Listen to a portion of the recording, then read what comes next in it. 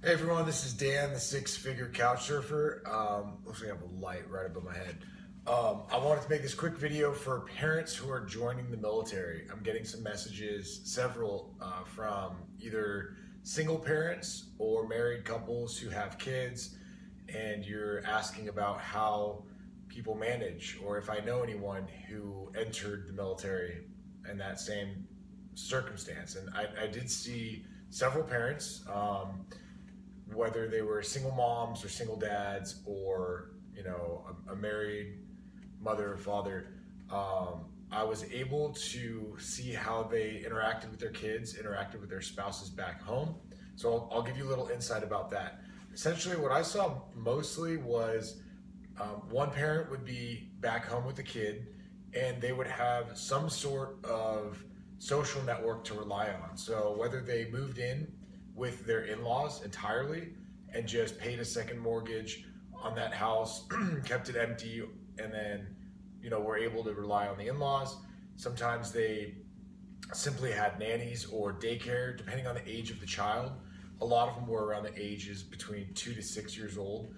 Some of them had teenagers as kids, if they were on the older side of the spectrum, or if not teenagers, really, above maybe between 10 and 15 years old.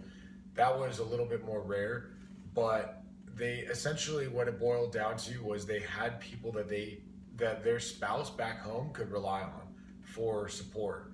And if that spouse didn't, at least they had daycare or something to that extent. So it was very much doable. They were able to FaceTime with their children, not in basic training because you won't have your phone on you, but later on in other pipelines like OCS and AIT, you'll have your phone so you can make nightly calls. That was, or at least you might be able to. It really kind of depends on that company and how they run things. But from what I've seen, they were able to make phone calls and interact with their spouses and whatnot. So yes, it's difficult to be away from your children, away from your family.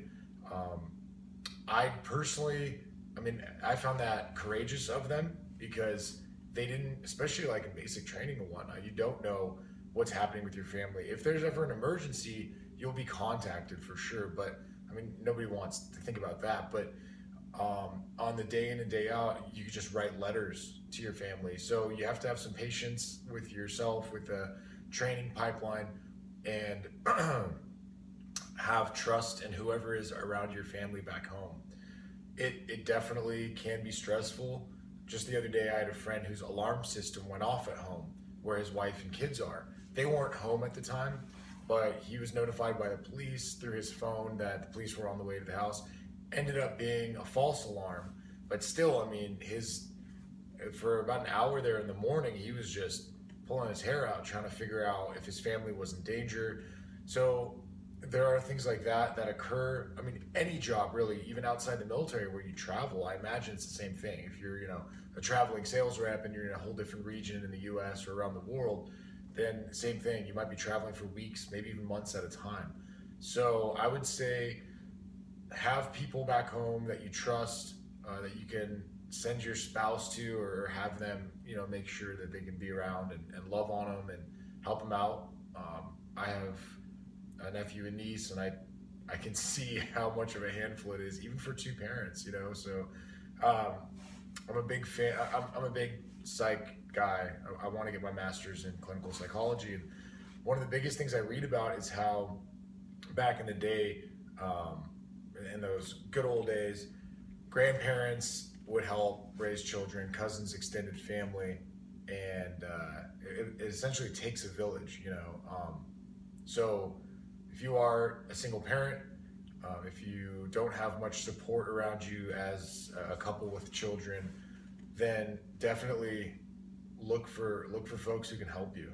It's going to be a huge burden to do it on your own, and I think we live in one of the most isolating times in our society. It's just as people, due to technology and all of that. So while technology will help, you can FaceTime your children, you can call your spouse when it's available to you, depending on where you are in your training pipeline.